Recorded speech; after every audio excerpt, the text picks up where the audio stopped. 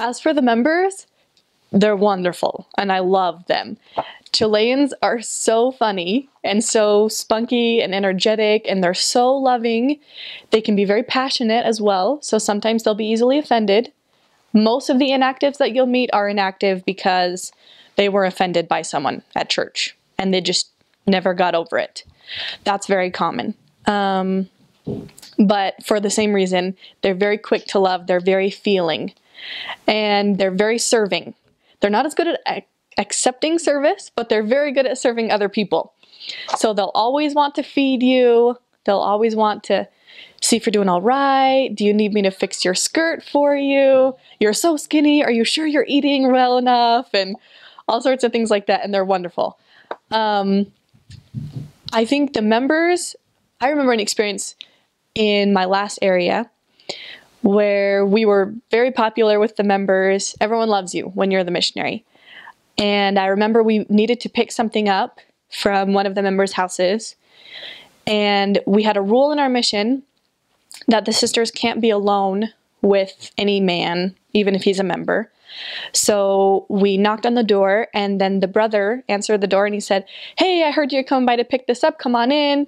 And we asked, "Is your wife home?" And he said, "She's not right now, but she will be soon." And it was raining outside, so he felt really bad having us outside.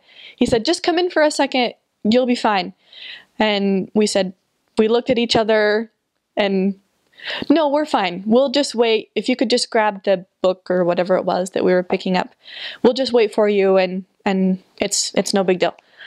And he came back out and he handed us the thing that we needed.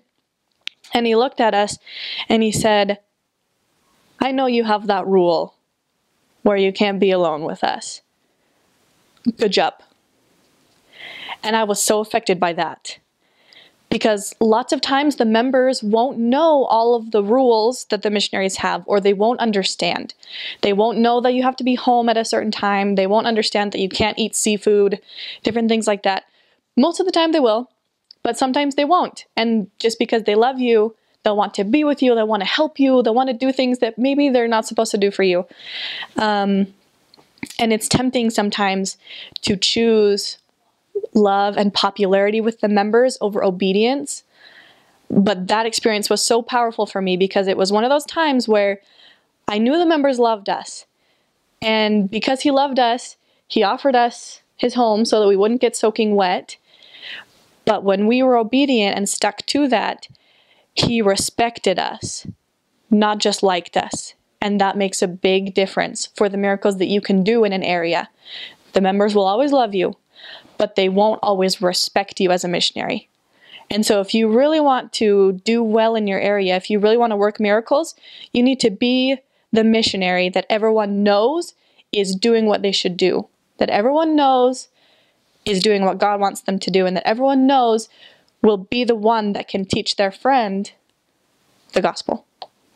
As for transportation, you will either walk or ride the bus, unless you become an assistant to the president, and then you'll have a car. But if you're a sister, that's not going to happen. I remember being really confused about the buses when I first got there, and it took me months to figure it out. But whenever you need to go somewhere that's not within walking distance, you find a bus who's the right kind of bus, so it's the right company and brand of bus, and it has to be the right route, which I didn't understand for a long time, and I did get lost a couple times because of that. But they'll have a little sign at the front of the bus that'll say 10D or something like that, and it will list a couple little cities and little stops that it will go to. And so you get to ride around the rickety bus everywhere, which I love. The buses are really fun, and they're fun places to talk to people. Other than that, you'll walk, which is better or worse depending on how hilly your area is. So I recommend low-soled shoes. I know we're not talking about fashion, but I rolled my ankle one time because I was wearing those really high, fat sister missionary shoes, and really low ones I always found to be better for me.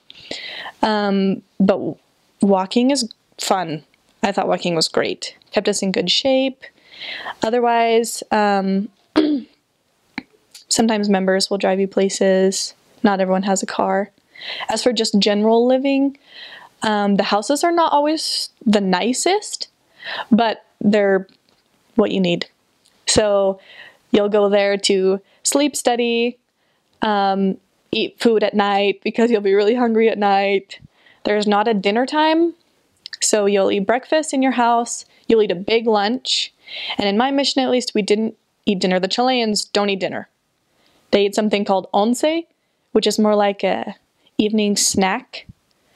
So that's bread, that's a little ham and cheese sandwich that's toasted, or hot chocolate and fruit, something small in the evening, but you don't really stop to eat that.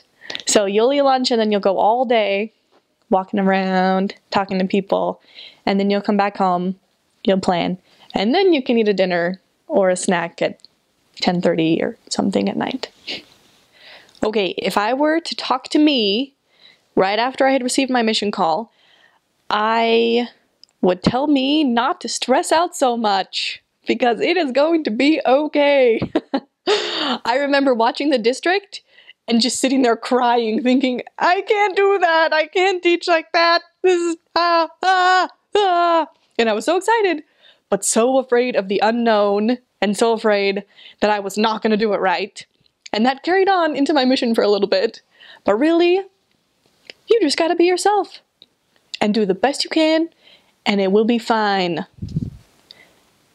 That's what I would say to me.